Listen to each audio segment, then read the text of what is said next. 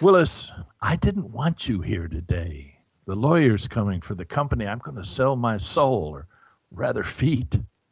$500 for the pair, you know. With you, the feet have nearly been the soul.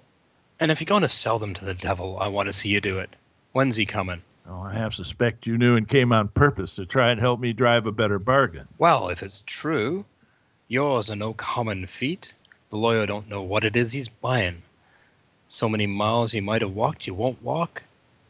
You haven't run your 40 orchids down. What does he think? How are the blessed feet? The doctor's sure you're going to walk again? Well, he thinks I'll hobble. It's both legs and feet. They must be terrible. I mean, to look at. I haven't dared to look at them uncovered. Through the bed blankets, I remind myself of a starfish laid out with rigid points. The wonder is it hadn't been your head. It's hard to tell you how I managed it. When I saw the shaft had me by the coat, I didn't try it too long to pull away or fumble for my knife to cut away. I just embraced the shaft and rode it out until Weiss shut off the water in the wheel pit. That's how I think I didn't lose my head. My legs got their knocks against the ceiling. Awful. Why didn't they throw off the belt instead of going clear down in the wheel pit? They say some time was wasted on the belt. The streak of leather doesn't love me much because I make him spit fire at my knuckles the way Ben Franklin used to make the kite string. That must be it. Some days he won't stay on. That day a woman couldn't coax him on. He's on his rounds now with his tail in his mouth, snatched right and left across the silvered pulleys. Everything goes the same without me there. You can hear the small buzzsaws whine. The big saw caterwaul to the hills around the village as they both bite the wood. It's all our music. One ought, as a good villager, to like it. No doubt it has a sort of prosperous sound, and it's our life. Yes, when it's not our death. We make that sound as if it wasn't so with everything. What we live by, we die by. I wonder where my lawyer is. His train's in. I want this over with. I'm hot and tired. You're getting ready to do something foolish. Watch for him, will you, Will? You let him in. I'd rather Mrs. Corbin didn't know.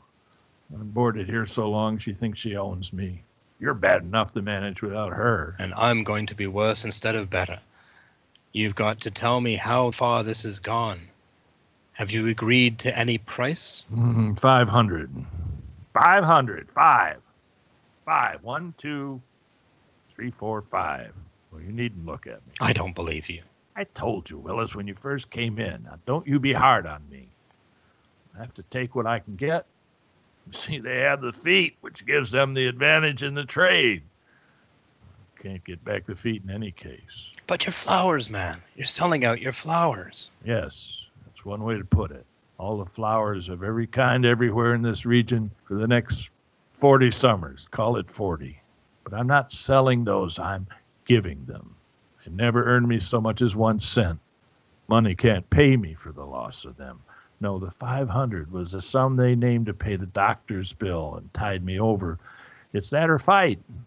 And I don't want to fight. I just want to get settled in my life such as it's going to be and know the worst. Or best, it may not be so bad. The firm promised me all the shucks I want to nail. But what about your flora of the valley? Well, you have me there. But you didn't think that was worth money to me. Still, I own it. Goes against me not to finish it for the friends it might bring me. By the way, I had a letter from Burroughs. Did I tell you about my Cypripedium reginae? He says it's not reported so far north. Oh, there's the bell. He's rung. But you go down and bring him up, and don't let Mrs. Corbin. Well, we'll soon be through with it. I'm tired. Well, and how is Mr. You must excuse me. I dropped in at the mill and was detained. Looking round, I suppose. Yes, well, yes. Hear anything that might prove useful? Why, here is Annie. What do you want, dear? Come stand by the bed. Tell me, what is it? Guess. Oh, guess which hand? My. Well, once on a time, I knew a lovely way to tell for certain by looking in the ears, but I forget it. Let me see. I think I'll take the right. That's sure to be right, even if it's wrong. Come, hold it out. Don't change. A ram's horn orchid. A ram's horn. What would I have got, I wonder, if I had chosen left? Hold out the left. Huh! Another ram's horn. Where did you find those? Under what beech tree? On what woodchuck's knoll? Were there no others? There were 4 or 5. I knew you wouldn't let me pick them all. I wouldn't. So I wouldn't. You're the girl. You see, Annie has her lesson learned by heart. I wanted there should be some there next year. Of course you did. You left the rest for seed and for the backwoods woodchuck. You're the girl. Ram's horn orchid seed pot for a woodchuck sounds something like. Better than farmer's beans to a discriminating appetite, though the ram's horn is seldom to be had in bushel lots. It doesn't come on the market. But Annie, I'm troubled. Have you told me all? You're hiding something. That's as bad as lying. You asked this lawyer man, and it's not safe with a lawyer at hand to find you out. Nothing is hidden from some people, Annie.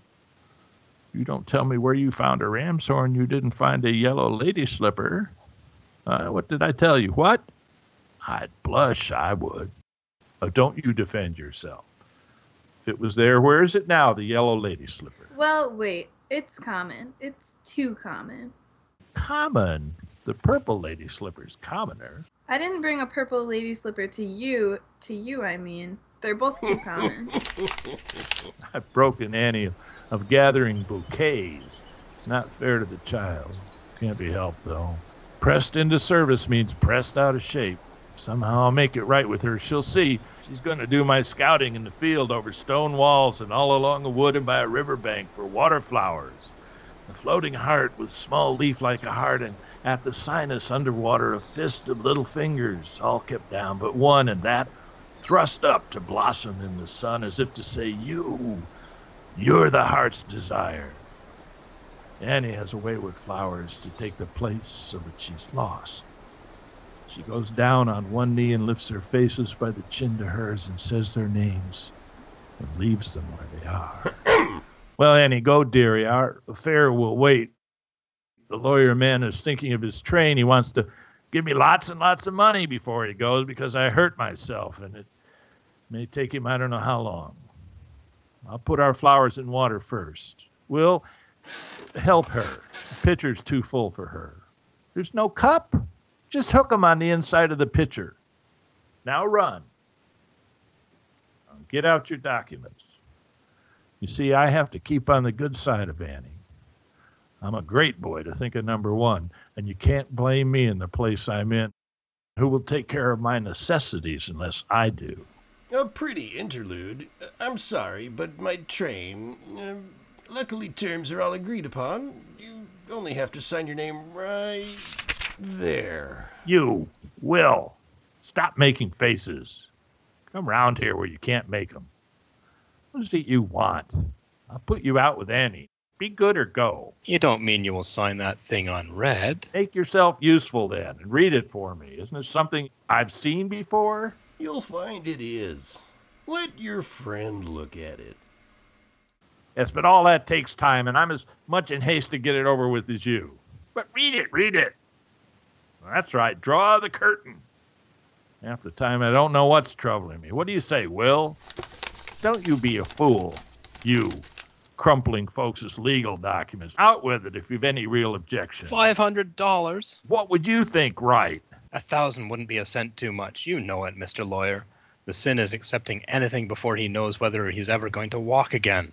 It smells to me like a dishonest trick. I think, from what I heard today and saw myself, you would be ill-advised. What did you hear, for instance? Now, the place where the accident occurred. This is between you two, apparently. Where I come in is what I want to know. You stand up to it like a pair of cocks. Go outdoors if you want to fight. Spare me. When you come back, I'll have the paper signed. Will pencil do? And please, your fountain pen. Why don't you hold my head up from the pillow? I wash my hands. I'm no match. No, and don't pretend to be. You're doing the wise thing. You won't regret it. We're very sorry for you. Who's we? Some stockholders in Boston? I'll go outdoors, by gad, and won't come back. Willis, bring Annie back with you when you come. Yes. Thanks for caring. Don't mind Will. He's savage. He thinks you ought to pay me for my flowers.